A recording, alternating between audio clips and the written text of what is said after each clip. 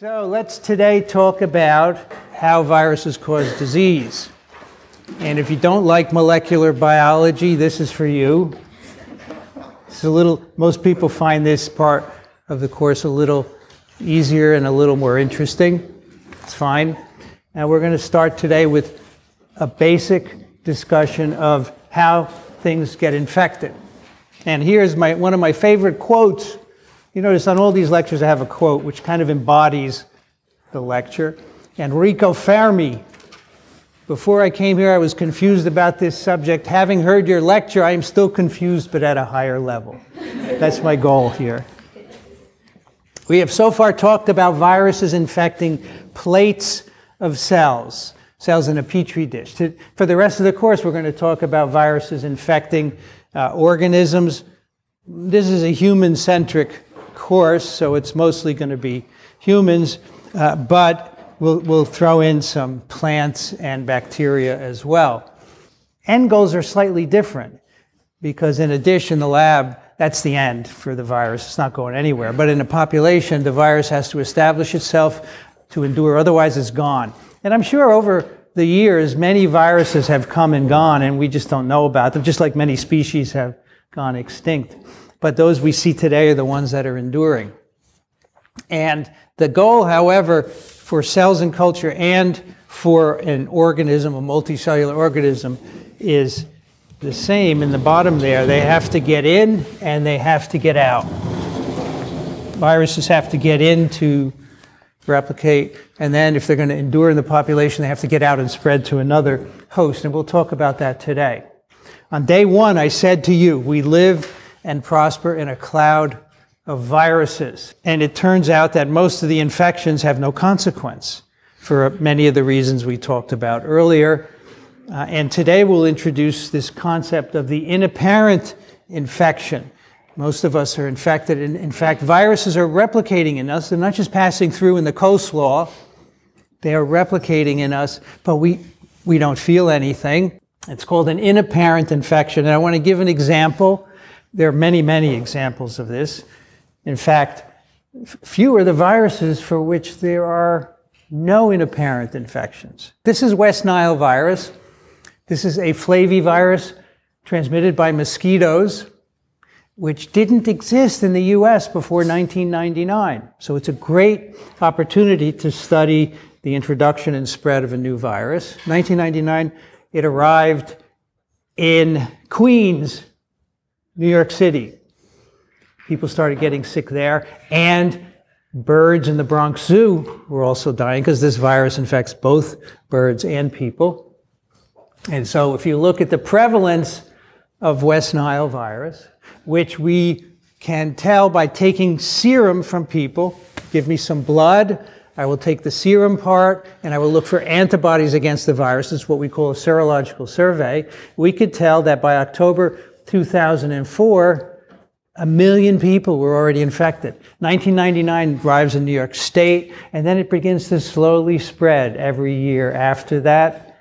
And now it's gone across the US, it's in every state, it's in North and South America as well. About 20% of infected people got a fever, and the rest, nothing. They said, no, I don't remember being sick. Of course, they don't remember being bitten by a mosquito either, but they had no fever, yet they had antibodies to the virus. That's an inapparent infection. Of these 20% who are infected, about 1% get what we call neuroinvasive illness. The virus gets into their brain or spinal cord and causes problems. We'll talk about that later. So many people were infected without having any obvious disease. This has practical consequences because it makes it really hard to stop an epidemic if you can't see where it's spreading. And time again throughout history, this has been a problem for us because we haven't been able to stop epidemics because there are so many uninfected people or infected people who are inapparently infected. And we will discuss a few specific examples of that. Now, what we'll talk about for the rest of this course deals with what I call viral pathogenesis. So pathogenesis, that word alone, is the process of producing a disease. It can be bacterial pathogenesis. It can be a chemical or a neurotoxin that causes disease, just the process of causing disease. And of course, here we're talking about viral disease. And always, there are two components to viral pathogenesis. There is what the virus does to the host. The virus is replicating in us. It is causing direct effects on our cells, and that's part of pathogenesis, killing cells. A virus that kills neurons in your brain, that's part of the paralysis. But then there's also the effect of the host. The host responds vigorously, often with an immune response, and that's meant to curtail virus infection. But it also has consequences, because those of you who have taken immunology know that immune responses can cause damage. And it turns out, as we'll see, much of the pathogenesis of many viruses is entirely immunological. The virus is actually not doing anything. So it's always a mixture, and you always have to remember that. I have studied viral pathogenesis my entire career. I'm interested in how viruses cause disease. These are some of the questions that people like me study. How does the virus get into the host? We'll talk about that today. What is the initial host response? We'll talk about that on Wednesday. Where does the virus replicate initially? Primary replication site. How does the virus spread? When it does spread, what organs and tissues are infected? Is it cleared? Is the infection cleared? Or does it last your lifetime? Like all of you have some sort of herpes virus in you, which you're never going to get rid of. You got it early in your life, and you keep it forever. We're going to talk about how that works. And finally, how the virus is transmitted. These are actually just some questions. There are many others as well, and we'll touch on others in this course. So a successful infection in a human, there are three requirements. First, you have to be hit with enough virus. Most viruses, if you inhale one PFU, it's not likely to infect you, start an infection. Many reasons, one being the particle to PFU ratio being so high, it may not be an infectious particle. So you need enough virus, and that differs according to the virus we're talking about. The cells that are initially the virus is coming to have to be accessible. If they're hidden, they can't be infected. They have to be both susceptible, have receptors, and be permissive. They have to be able to replicate the virus. And the antiviral defense is either not there or it has to be overcome. So let's talk about getting into a host, gaining access to a host. We actually have a limited spectrum of entry sites for virus infection. They're all shown on this picture here, and they include our mucosal surfaces, respiratory, alimentary, and others, our skin, and the eyes, mouth, and nose. So it's pretty restricted.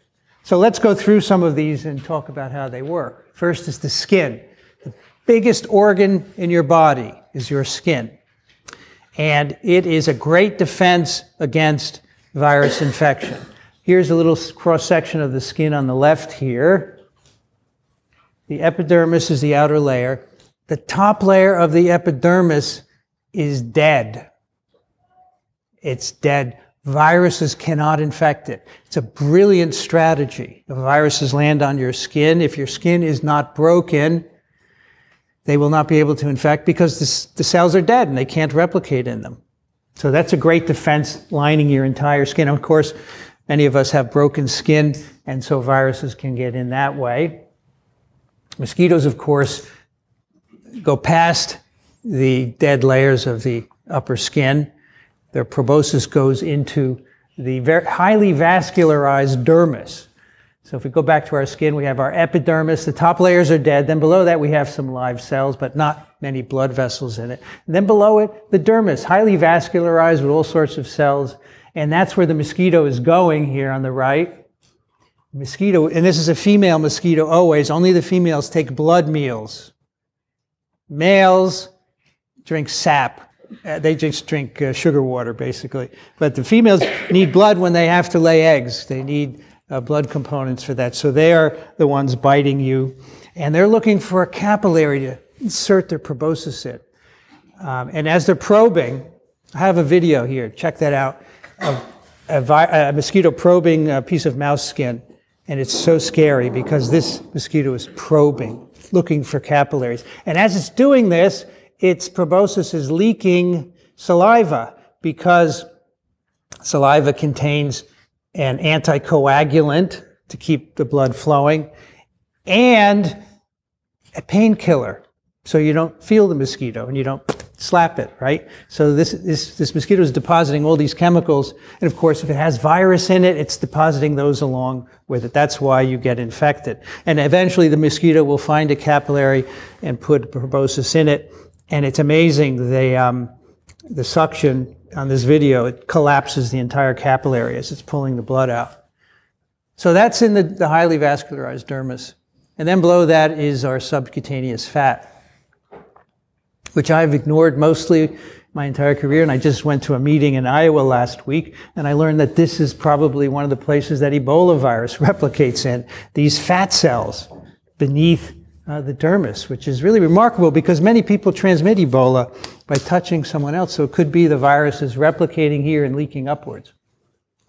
So the skin is a great defense, but if you can get past it, as a mosquito does, a dog biting you or anything biting you, a needle stick in a hospital, a scratch, any of those things can breach the very fragile outer layer. So it's a great protection, but there are easy ways to get past it.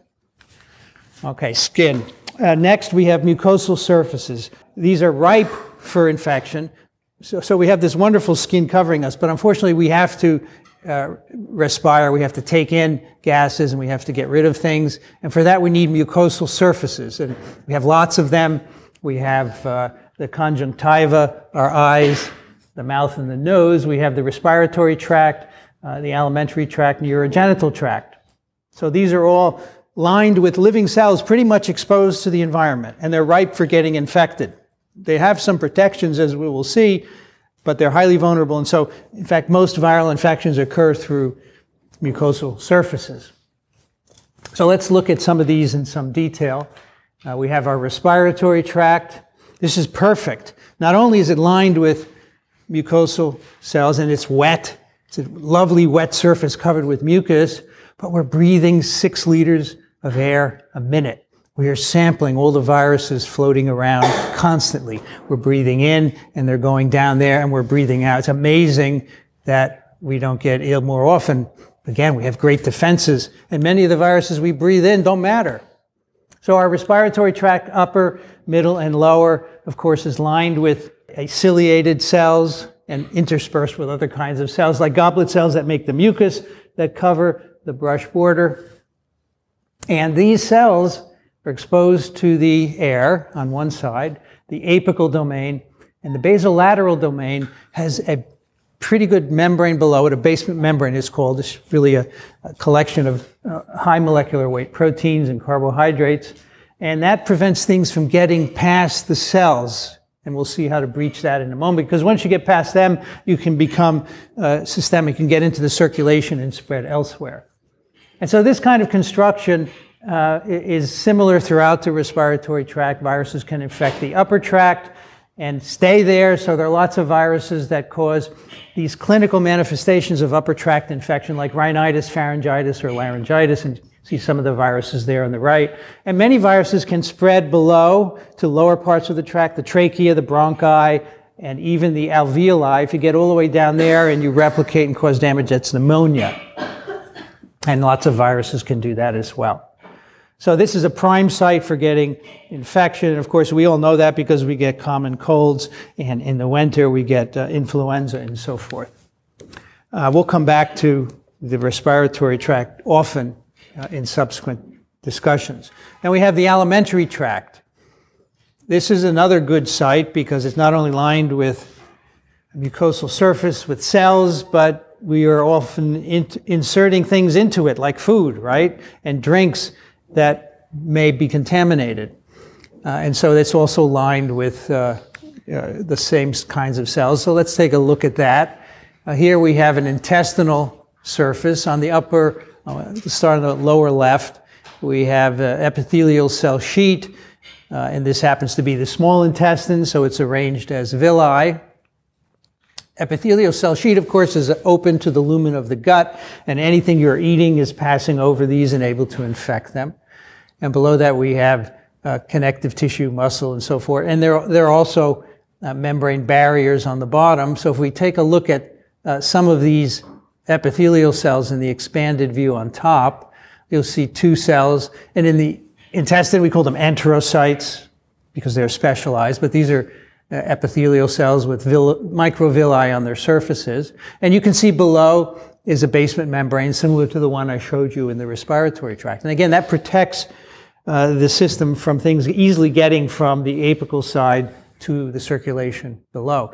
Interspersed throughout the small intestine are what we call M cells, M for microfold. These cells are important to sample the antigen contents of the lumen.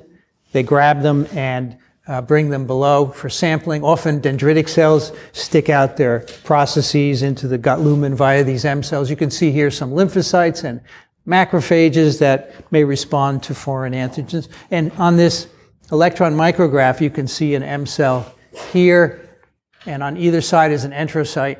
And some viruses actually take advantage of the fact that M cells are often sampling the lumen by a process called transcytosis. Things bind on the surface of the M cell. They're taken into the cell by endocytosis and then released on the bottom to get in. And here we have some real virus particles, the small ones shown by arrows, that are going to cross into the underlying tissues via these M cells. But not all viruses do that. Many also infect the enterocytes, as we will see. So again, the gut is a good place to get infected because it's open, the cells have access to the lumen, and we introduce food and drink into that area that may carry viruses with it, like coleslaw, full of insect viruses, which fortunately aren't able to replicate in here. But you could eat something that's contaminated with a norovirus and get gastroenteritis as viruses replicating in some of these cells. Your genital tract, another mucosal surface that is susceptible to infection. It has some protections. Often sexual activity causes abrasions, microabrasions that allow viruses to enter. And some viruses make local lesions, like the human papillomaviruses that cause warts. They may make local lesions. We'll come back to those later when we talk about vaccines and cancers. And some of the viruses that enter in this area, HIV and herpes simplex viruses, can spread from that initial site of infection. Then we have the eye, which is a site of infection as well. It has mucosal membranes on it, the conjunctival membranes. Here, conjunctival epithelial cells, you can see they go from your eyelid to covering the front surface of the eye. They can be infected with a number of viruses. And if you've ever seen someone with an eye looking like that, that's a subconjunctival bleed. It can be caused by adenoviruses. Very common. You go swimming somewhere where the pool has not been properly sanitized, so there are lots of viruses in it. They can infect your eye, and a number of viruses can do that. But you can see there are other cells that can be infected. Corneal stromal fibroblasts, corneal epithelial cells, even the retinal pigment epithelial cells can be infected with viruses. The fetus, we shouldn't forget about. The fetus can specifically be infected with a variety of viruses in two ways. First, we can get transplacental infection. So sometime during gestation, a virus will cross the placenta from the maternal circulation, enter fetal circulation, replicate in the fetus. And we have a name for the viruses that can cause congenital birth defects or damages by infection and crossing the placenta. They're called the torch pathogen, and that stands for Toxoplasma, rubella, cytomegalovirus, HIV, and other. And a new other is Zika virus, which was recently found to be a torch pathogen. So HIV does not cross the placenta. It's crossing perinatally during birth. When there's a lot of blood present and the blood in the mother has HIV in it, it will infect the child. And that's why we will give mothers before birth antivirals for HIV to bring the viral load down and prevent. It absolutely works. If you are treated before birth, you will not transmit perinatally. So that's the other way we can get transmission, not transplacentally, but during birth when there's a lot of blood present and the baby is covered in blood and will get infected. First question is, outer layer of which of the following is dead but can still serve as a portal of entry? Respiratory tract, alimentary tract, eye, skin, or urogenital tract? Almost 100%, 96% said skin, which of course is right. The outer layer of skin is dead. If the outer layer of your respiratory or urogenital tracts is dead, I think you have some problems. You should see a physician. They're not dead. They're very much alive. And that's why mucosal surfaces are so vulnerable, because they have this layer of live cells on top of them. Those are ways that viruses get into us. Not a lot, right? But they're there and they provide a good target. Now let's talk about viruses spreading from those primary sites of infection. So many viruses never spread. They remain localized. So here we have a respiratory epithelium that gets infected with, say, a rhinovirus. The virus is produced in the infected cells and simply spreads from cell to cell, but never goes beyond the basement membrane. So we call those localized infections. They can be nasty. Influenza viruses remain localized, and they're quite nasty. But others can spread. And if viruses spread beyond the primary site, so that primary site is where the virus comes in and initially infects. If it spreads beyond that, we say it is disseminated. And if it infects many organs, we call it a systemic infection. Two different terms. For viruses to get past these initial cells, because in most cases, there's a basement membrane or some kind of restriction of virus, so the viruses have to actively do something to get beyond this basement membrane. So let's talk a little bit about how that happens. So here I mentioned already the M cell can be a portal of entry. These cells, these macrophages and lymphocytes, have a way to get through the basement membrane to be right up against the M cell and then leave, so viruses can hitch a ride with them as well. But more often, virus infection of these enterocytes causes an immune response, which recruits cytokines to the infection. You get inflammation, and that can break down the basement membrane itself. So an indirect consequence of virus infection, the immune response will break down the basement membrane and allow viruses to pass from the epithelium to the underlying tissues. And again, not every virus does that, so it must depend on both the virus and the immune response. Another consideration is the polarity of these epithelial cells. They have an apical and a basolateral domain that are chemically very different. And the apical domain, of course, let's go back to this slide. The apical side is exposed to the environment. In this case, this is the gut, so that would be the lumen of the gut. If it's the respiratory tract, it would be the air in the lumen. The basolateral domain is just above the basement membrane. Some viruses are released just from the apical domain. Some are released from the basolateral, and some are released from both. You can imagine that a virus that is only released at the apical domain is less likely to spread, to become systemic, because it can't get to the underlying tissues. And so here are some examples of that. Top, we have influenza viruses, which are budding from the apical domain of these cells, and that puts them in the lumen of the respiratory tract. So as you exhale or cough or sneeze, the viruses spread to another host. Measles virus, same thing, comes off the apical domain of the respiratory epithelium. But here on the bottom is an example of a virus, VSV, which can come off the basolateral domain and therefore has at least the potential to get past the basement membrane. It also still has to be compromised, that basement membrane. But if the virus is not released from the bottom of the cell, it's very unlikely that it's going to spread systemically. So here's an example I want to tell you about. Sendai virus is a paramyxovirus. So it's in the same family as measles virus, but it's a mouse virus. So we do experiments in mice. If you take Sendai virus and you instill it into the respiratory tract of mice, they get a respiratory infection, which is cleared, but it remains localized to the respiratory tract. Some years ago, investigators made a virus mutant. They made a 1 amino acid change in the viral glycoprotein. That now gave the virus the new property of being able to be shed from the basolateral domain. So the Wild-type Sendai virus is only shed from the apical domain, and in mice remains restricted to the respiratory tract. If you make a mutant that can now be released basolaterally, when you infect mice with that, they get a systemic infection. So it's a great example of how being released at the basolateral domain is important for systemic spread. Once the virus gets beyond that epithelial sheet in the basement membrane, then it has access to many, many other places. So here again is our epithelium at the body surface. Could be any of these mucosal sites.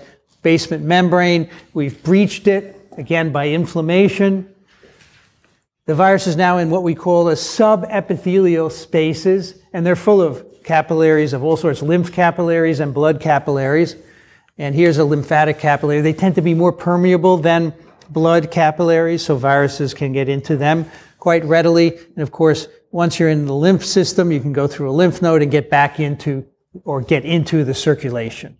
So a virus can now spread anywhere. Once it's in the circulatory system, it can go to any tissues, right? Because they supply everywhere. And so that's the way many viruses can spread. The virus in the blood is called a viremia. It's a very specific term, viremia, virus in the blood. And here's a graph of an experiment in mice where they're inoculated with virus, and then we're measuring virus in the blood at different days after infection. So we inoculate the virus and we sample the blood specifically. And initially you see this spike of virus. That's passive viremia. It's what we put in. It's what the mice were inoculated with. And that eventually goes down. It spreads to tissues at the inoculation site. And then you have what we call a primary viremia. The virus is replicating in those initial sites of replication. And virus is released, and that gives you the primary viremia. And then, typically, the primary viremia seeds virus to more distant sites, and it amplifies the infection, and now you have a very high burst of virus a little bit later than the primary. We call that a secondary viremia. It's secondary because those sites are typically distant from the initial site of infection, and those sites depend on being infected by virus produced from the primary viremia.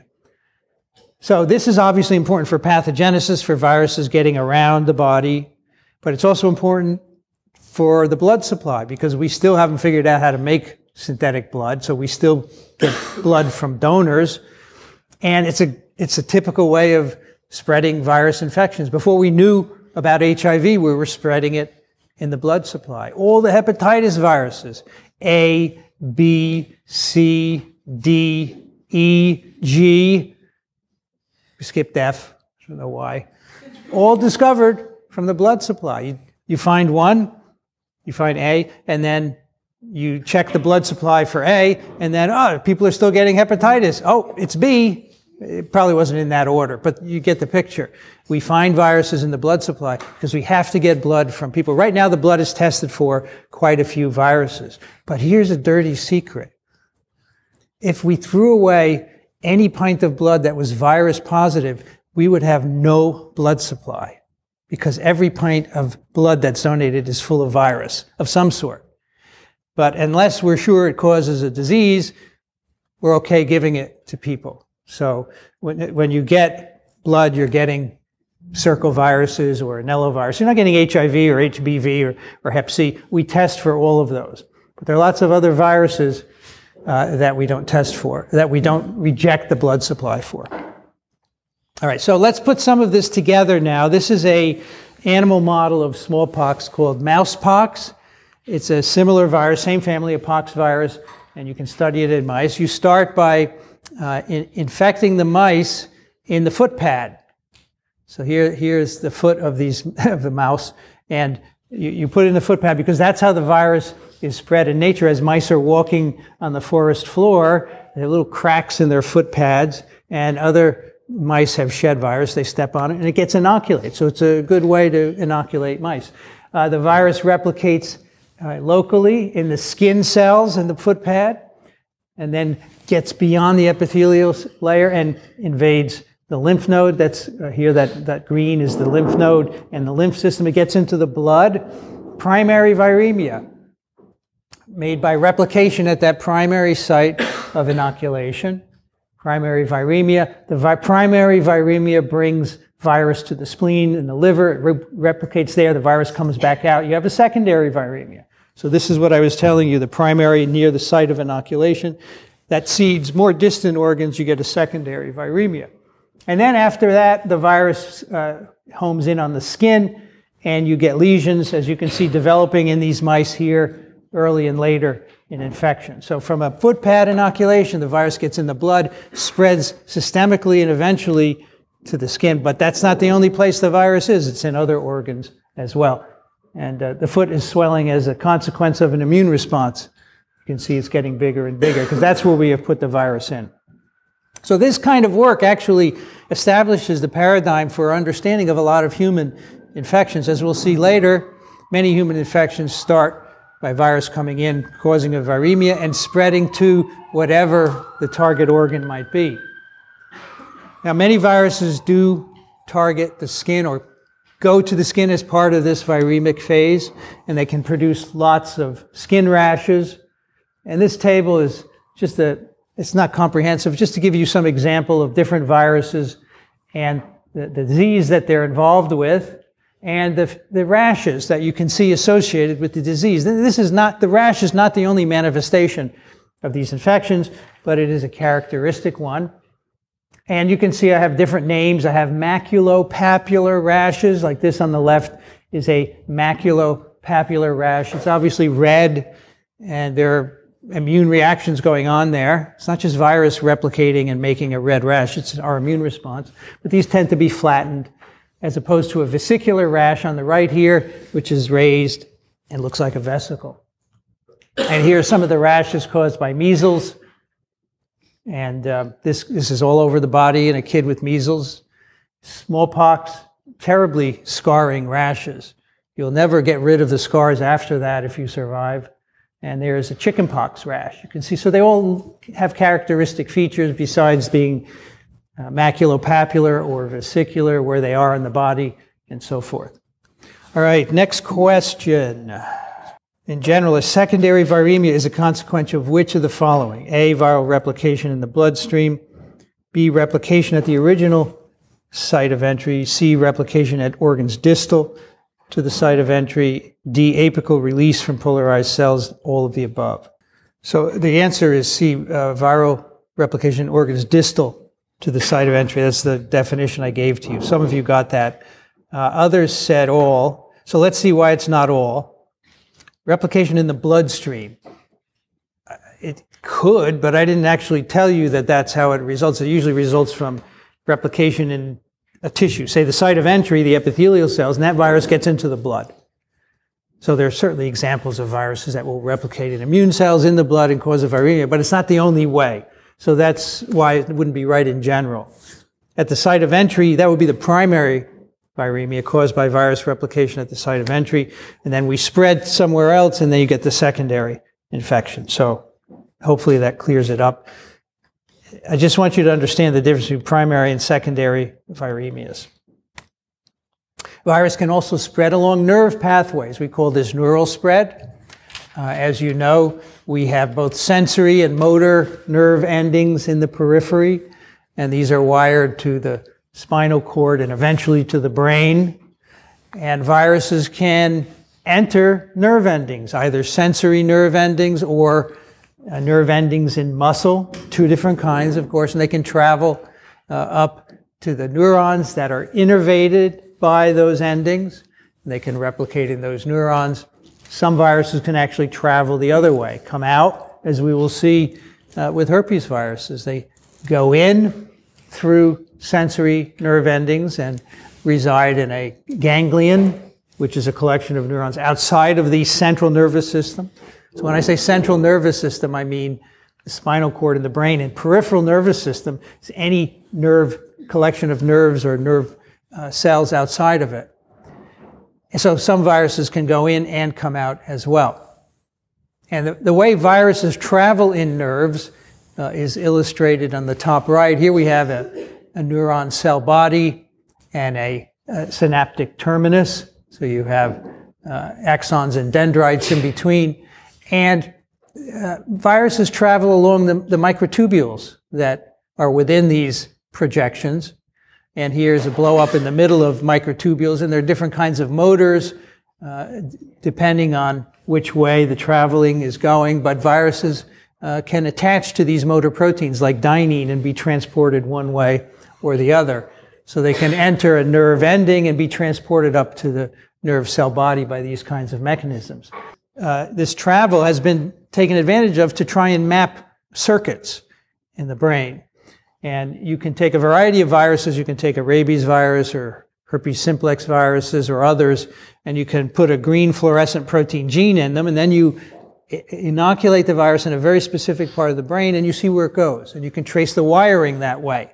It's a beautiful way to do this. And here's an example of that where a herpes virus labeled with GFP has been inoculated down at the lower right, and it's traveled through the whole network to its end. So you can actually map all the synapses that have formed during development, which otherwise is very hard to do. But in terms of disease, obviously this contributes to viruses spreading. Now, when we talk about viruses infecting the central nervous system, that is the brain and the spinal cord, we have specific terms, and I want you to understand them so you know what I mean. So I'll talk about neurotropic viruses. What that means is that the virus can infect neural cells. And we typically mean neurons and astrocytes as the main types of neural cells that are infected. And it doesn't matter how the virus gets there. If it can replicate in the neural cells, it's neurotropic. A neuroinvasive virus can get into the central nervous system after peripheral inoculation. So let's say I inoculate the footpad of a mouse with a virus. It gets in the brain of the mouse. That's a neuroinvasive virus. That's all it means. It gets into the brain from a peripheral site. A neurovirulent virus can cause disease of nervous tissue. So a neurovirulent virus typically has to be neurotropic. It need not be neuroinvasive. It could get in by other means. So let's look at a couple of examples.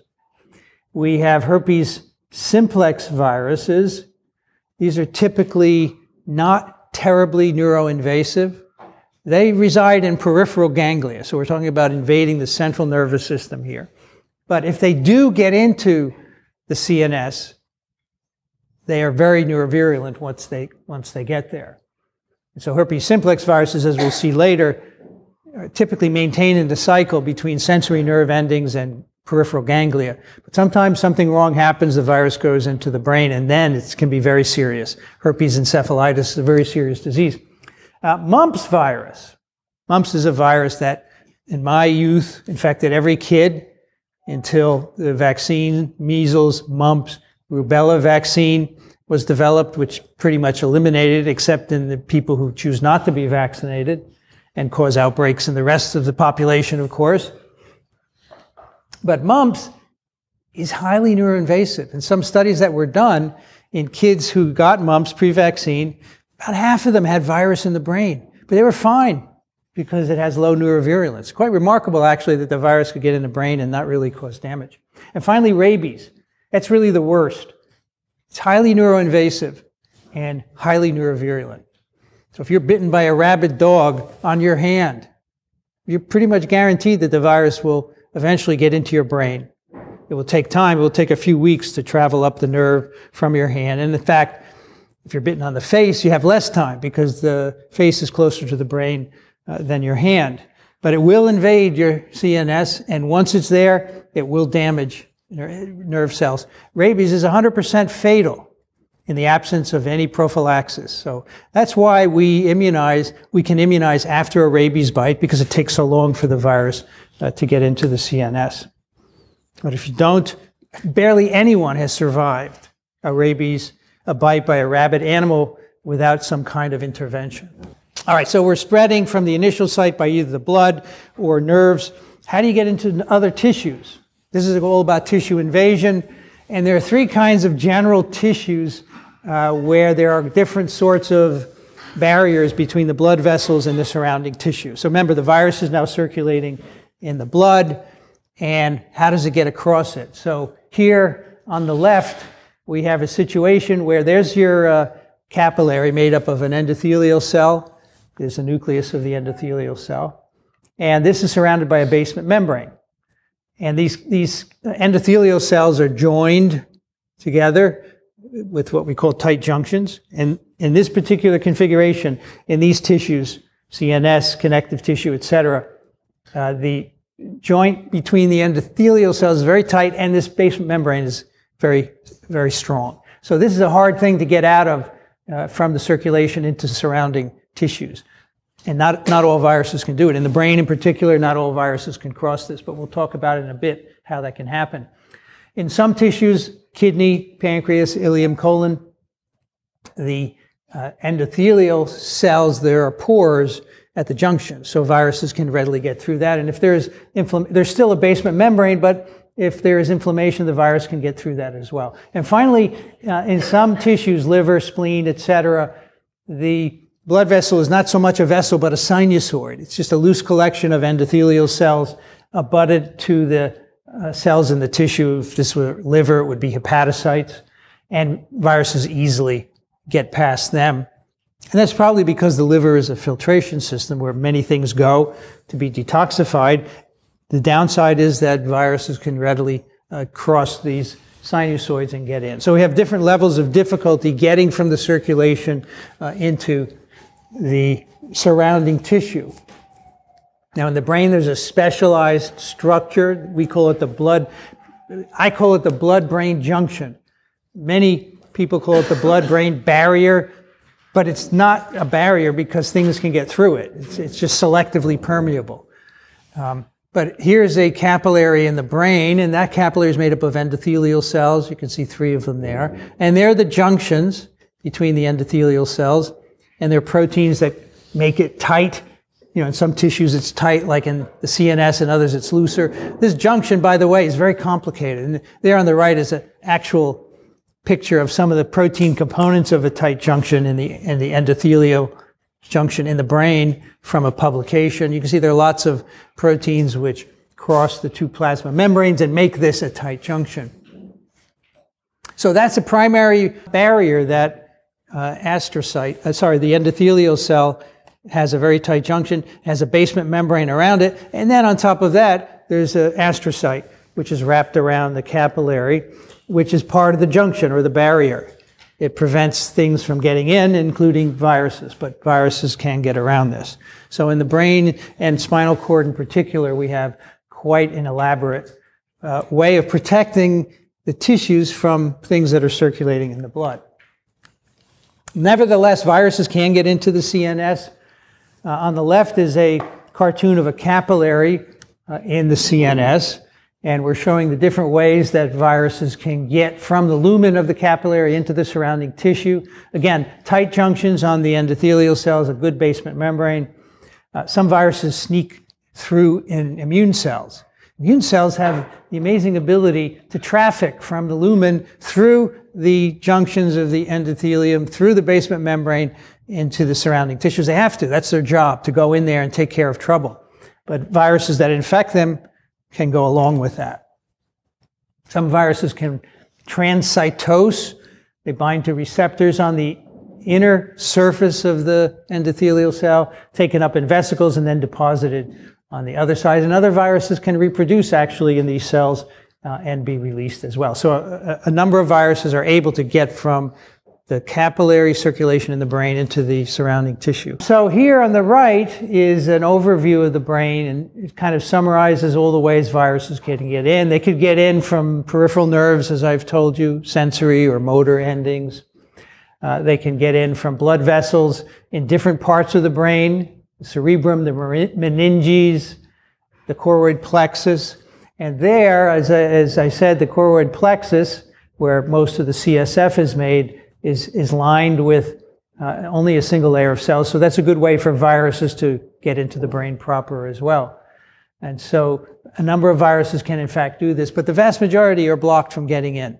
Now, I will tell you later that the viruses getting in the brain, in my view, is a dead end. It's a one-way street in people, because we don't eat each other, but animals eat each other, and they eat the brain of an infected animal, they can pick up an infection. In us, entry into the CNS of a virus, brain, spinal cord, is a dead end. It's an evolutionary dead end because it cannot get out. There is no selection pressure for a virus to go in the CNS, because the main selection of viruses is to find a new host. And whatever needs to change to do that will be selected for. But if you go in the brain or the spinal cord, that's the end of the story. And so you will see in your future years when a new virus emerges that has the ability to infect the CNS. Zika is a good example. All of a sudden in 2015, we learned that it could infect neural tissue. We had never seen that before. And you could see the headlines, Zika has changed to be able to invade the CNS. This makes zero sense. Zero. There's no selection to go in the CNS. It's a dead end. It would never be selected for. And so that's all nonsense, the idea that a virus would evolve to infect the CNS. That's a pet peeve of mine, so we'll come back to it for sure. All right, so virus gets out of the blood vessels into surrounding tissue, but most viruses don't replicate in every tissue they enter. What determines whether a virus is going to replicate in tissues? Well, one of them is the receptor, and tissue tropism simply means what tissues a virus will grow in. So we talk about enterotropic, neurotropic, or hepatotropic viruses if they only replicate in those tissues. Some viruses have limited tropism, they only replicate in the liver. Others will replicate in every tissue. And some determinants do include the receptor, which we've touched on earlier, which would be susceptibility, permissivity. Even if the virus could get into a cell, maybe the internal environment is not suitable for replication. Some tissues are not accessible. Some tissues have active defenses that prevent infection. So there are lots of ways that we understand that viruses won't replicate in every tissue. There's one determinant I want to tell you about, one determinant of tropism, which we've mentioned briefly before, and this is the tropism of influenza virus for the respiratory tract. Most human strains of influenza virus enter your respiratory tract, replicate there, and remain there. They don't go elsewhere. And we think the reason is that the protease that's required for cleavage of the hemagglutinin, here on the top is the HA molecule in red. It needs to be cleaved to expose the fusion peptide. The protease, we think, these little Pac-Man thingies here, tryptase, we think it's restricted to the respiratory tract. So the virus is cleaved in the respiratory tract, can reinfect respiratory cells. And if the virus happened to get in circulation and infect your liver, the virus produced would be not infectious because there's no protease to cleave the HA. So we think the HA is a determinant of the tropism, the cleavage of the HA. Now there are some avian influenza virus strains called H5N1 strains in birds that can be highly pathogenic, and they infect many organs. And some of these have infected humans, and they're quite lethal. And these strains have a cleavage site which is recognized by a ubiquitous protease called furin. So this protease is in every tissue, not just the lung. And so these viruses have the ability to replicate in kidney and liver and intestine and so forth, because the cleavage site in those viruses is different from the human strains, and it can be cleaved by a protease that's found in a lot of different human tissues. So it's a good example of how tropism can be regulated by a protease. And that brings us to our next question, which is insertion of multiple basic amino acids at the HA cleavage site allows influenza virus to infect many organs. This means that the what of the virus has changed. Susceptibility, club cell tryptase, that's the enzyme that cleaves the HA. Permissivity, tropism, or all of the above. So the answer is tropism, most of you got. So we have changed the tropism of influenza virus by inserting a new cleavage site in the HA that can now be cleaved by furins, which are found in many tissues, not just the lung. All right, this means that the tropism of the virus has changed. Susceptibility is not right. Susceptibility is something we refer to the cell being susceptible to infection. Let's move on to the later stages of infection. And a really important one, the virus needs to leave that infected host and find a new one. Otherwise, as I said initially, that's the end for that virus if it can't sustain itself in a population. So it needs to be transmitted, which means the spread of infection from one host to another. And you always have to maintain a chain of infection, otherwise the virus is gone. We have two general patterns. We have transmission among the same host from host to host. So here we have two humans, and they're transmitting the virus directly to one another. Influenza virus, rhinoviruses, HIV, human to human spread maintains the chain of transmission. It could be cows or pigs or anything else. It doesn't have to be humans, but it's just from one organism to another directly. Organism to organism. Then the other one is through a vector. It's shown on the right. And here we have a rodent which is being bitten by a tick, and that tick has virus in it, and it will spread the virus from rodent to rodent. So we have tick, rodent, then another tick will bite the rodent, pick up virus, and spread it to another. So here it's not direct spread from one mouse to another. It's mouse, tick, mouse, tick, mouse, all right? And we have many human infections that have that pattern as well. You know, human, mosquito, human, mosquito. So two general patterns of infection, human to human or vectored. And again, we have transmission terms that I use, and I want you to know what they mean. So horizontal transmission means transmission between members of the same species, horizontal transmission. If we get a virus from eating bushmeat, say you find a bat in the woods and you eat it and you get infected, that's not horizontal transmission because the bat is not the same species as you. That's zoonotic transmission from a different species. And we'll talk about zoonotic transmission later. Vertical is from mother to child. And in previous years, people say, what about fathers? Nope. Sorry, it's just mother to child. That's vertical transmission. A father can give infections to his child, but it's not vertical transmission. It's just mother. And here's an example of these two terms using, I guess it's a sheep. Not quite sure. Here's horizontal transmission among the sheep on top, and vertical, the female sheep are having offspring, and they're spreading it to their child, so that's vertical. Then we have iatrogenic. If a healthcare worker infects you, if they use a contaminated needle and give you an infection by that needle, and that can happen anywhere, and you'll be amazed at how often this happens still in the world, because not everyone has access to clean needles or disposable needles.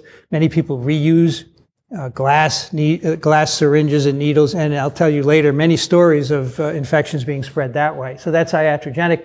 Nosocomial is when you get infected in a hospital or in a healthcare facility.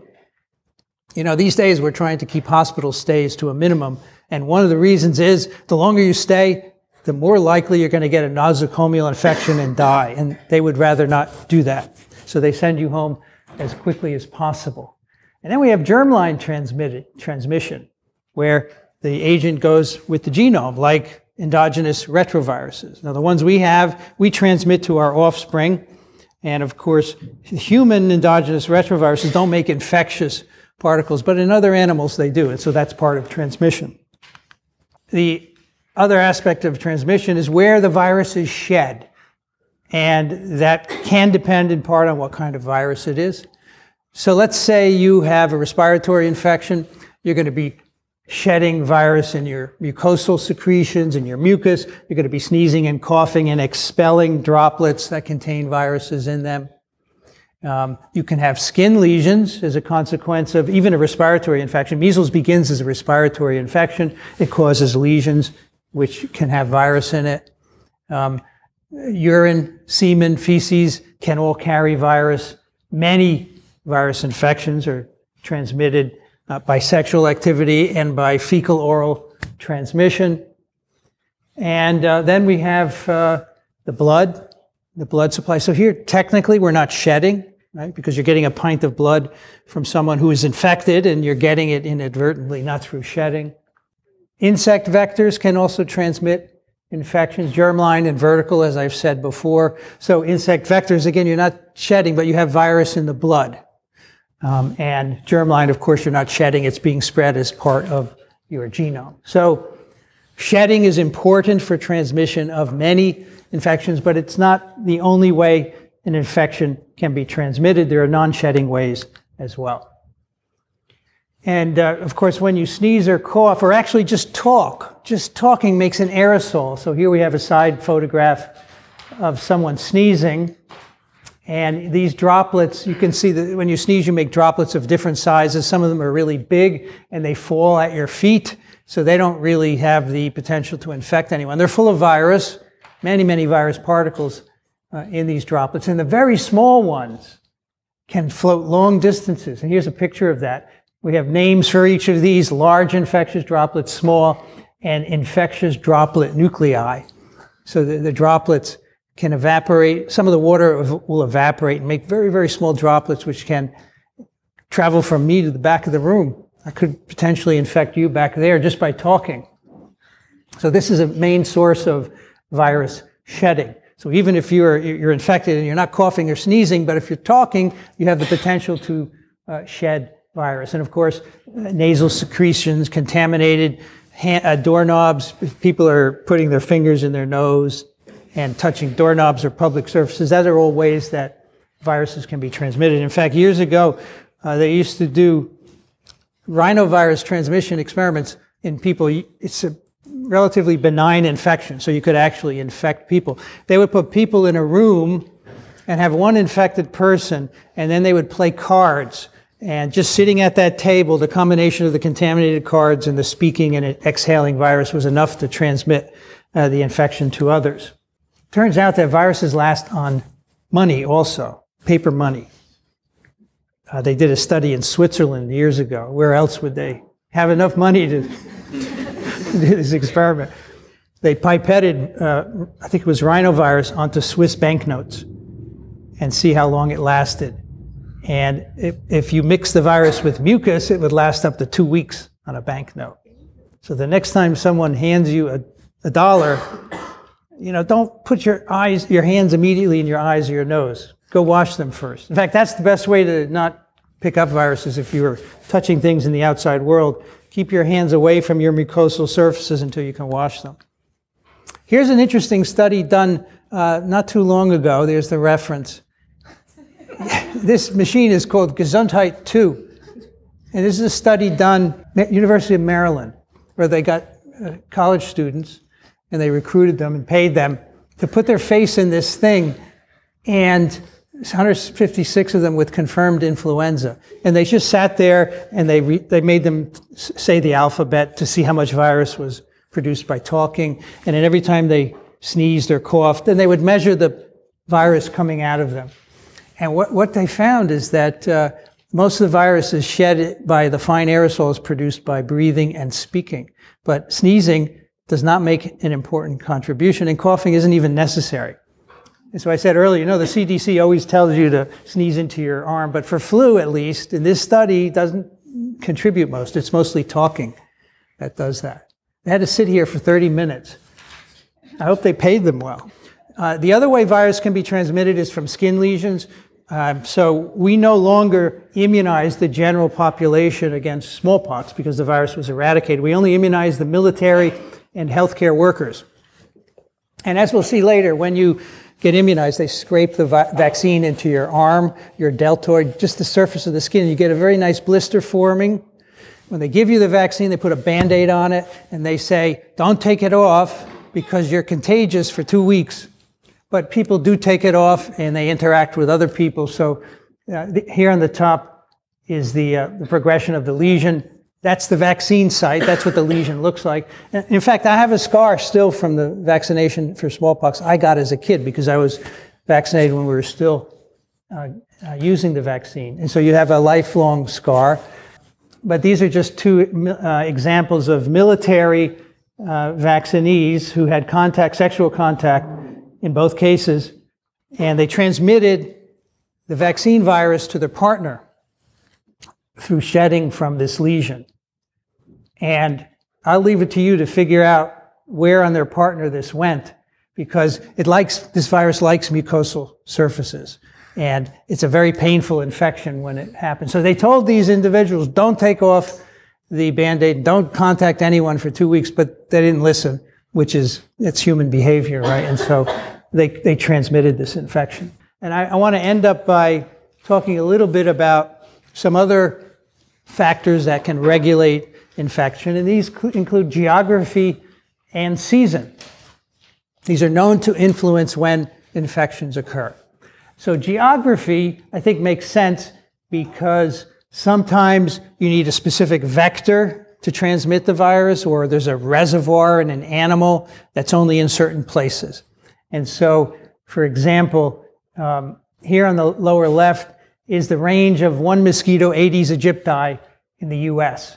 And you can see, so the southern states, the warm states, are more likely to have Aedes aegypti, and you're more likely to have infections transmitted. Interestingly, so Zika virus is transmitted by Aedes aegypti. Only 2 places in the US where we have had local mosquito-borne transmission of Zika, and that's in Brownsville, Texas, right south on the Mexican border, and Miami. These are 2 southernmost points where Aedes are known to be, and they have the climate and the conditions for transmission. And on the right is a different mosquito, Aedes albopictus. You can see it has a different range. So depending on where the vector is, just one example, can control where the virus is going to be. I'll give you an example of this, and that is an interesting virus called chikungunya virus. This is a family called the toga viruses, where we haven't talked very much about. They're envelope viruses with a plus-stranded RNA genome. They're mosquito-borne viruses, and chikungunya can cause it's an arthritogenic virus. It causes arthritis, rash, fever, and joint pains. This virus historically was found in Asia, Africa, but never in Europe or the US. And you can see the blue shows you the known range of this disease, mainly because of the range of the vector, Aedes aegypti. Well, in 2004, outbreaks began to spread. And actually, there was a very big one initially on Réunion Island. And from there, it spread to Europe. And you can see it spread throughout Europe, Scandinavia, and Australia as well. So a number of years ago, 2004, the virus range expanded. So what happened? Well, it turned out that a new host for the virus emerged, and that is Aedes albopictus. The virus could replicate in Aedes albopictus before, but didn't replicate very well, and so it wasn't vectored by that mosquito. It was mainly Aedes aegypti. But the virus glycoprotein, one amino acid of the virus glycoprotein changed, and that now let it replicate really well in Aedes albopictus. And so all those new outbreaks were where Aedes albopictus is found. And so that explains the expanded range of the virus, having been able to replicate efficiently in a new mosquito vector.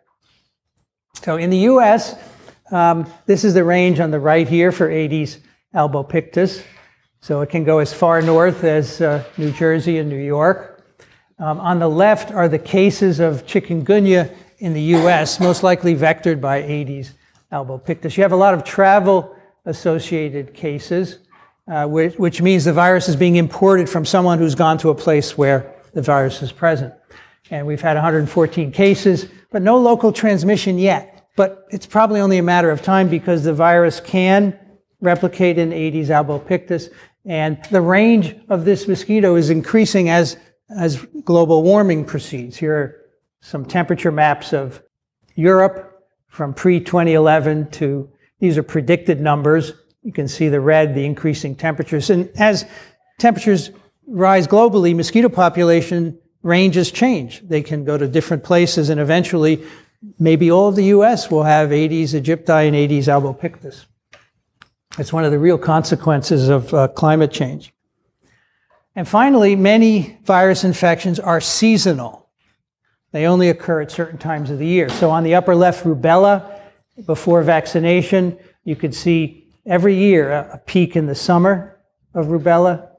Here on the bottom, influenza, we know to be a winter disease in temperate climates like ours. And poliomyelitis was seasonal. Here in our particular latitude. Well, it's not on here, but polio was seasonal and mostly occurred in the summer, but in other latitudes it occurred at different times. So what is causing this seasonality? In some cases we know that temperature and humidity can regulate the transmission of virus. So if virus is transmitted by aerosols, they can affect the infectivity of the virus. The outdoor activity of hosts can also influence seasonality, but really for the most part, we really don't understand how seasonality impacts virus infection. So next time we will continue this discussion of pathogenesis by moving into the initial defenses of the host against virus infection.